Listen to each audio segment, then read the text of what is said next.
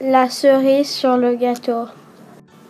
Cette expression est en lien avec la cerise que l'on pose sur un gâteau en pâtisserie. Souvent, lorsque l'on pose la cerise, c'est parce que le gâteau est terminé. On veut le rendre encore plus beau, plus appétissant. Ainsi, poser la cerise sur le gâteau, c'est apporter la touche finale. Si je dis à quelqu'un que c'est la cerise sur le gâteau, c'est que c'est la touche finale, le dernier détail.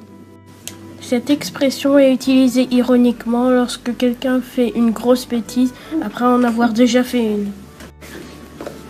En anglais, il existe plein d'équivalents à cette expression. À vrai dire, les Français ont pris cette expression aux Anglais. Ainsi, dans les pays anglophones, on peut dire The finishing touch. The cherry on the cake. the icing on the cake, the crowning touch.